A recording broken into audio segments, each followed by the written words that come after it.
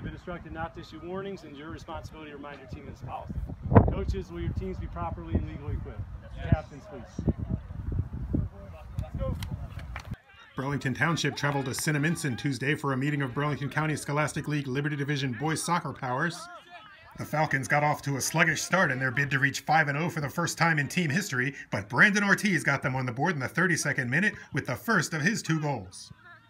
My coach likes me to go 1v1 at them at pace, so I just went at him, won the touchline, crossed it to Brandon, and we got the goal. I made a good run to the middle.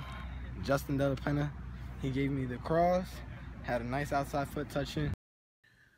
Ortiz didn't net the next one, but he did draw the foul that put Justin Della Penna at the penalty spot just 4 minutes later. I tried to look at the other corner to throw the keeper off a little bit, so I looked to left and then shot it right.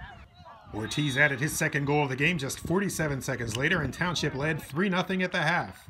Cinnaminson got one back 3 minutes into the second half on Mason Stepnowski's long volley from the corner of the box, but it wasn't enough. Burlington Township held on for a 3-1 win.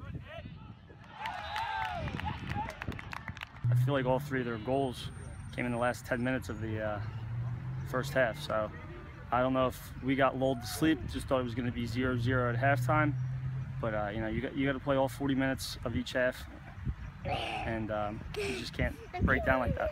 They had the run of play for the first, I guess, 30 minutes of the game, and then when we made some changes, you know, we started to open it up a little bit, and we got in on them, and that's when, you know, the goals started to happen. For the Burlington County Times, this is John Lewis.